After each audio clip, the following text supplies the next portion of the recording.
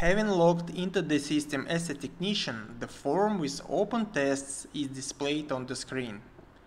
By selecting location, you will see the list of tests being ordered in the picked facility and assigned to you to be performed today.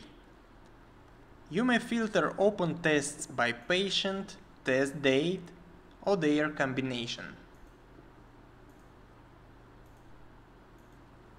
Click View Signed Order icon to review the order details, which you may also print as needed.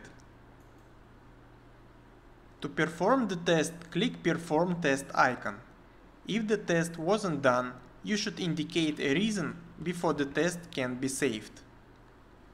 Otherwise, select Done, pick test date and time, and click Save button. By clicking Test Waiting for Result menu, you will be switched to the list of performed tests. However, those tests are without results yet. As in the previous form, select an appropriate location. Light red rows stand for the not performed tests. Finally, as a technician, you should create batch. Note that by clicking Create Batch button, the batch ID will be assigned to only those waiting for result tests which were not previously assigned a batch ID.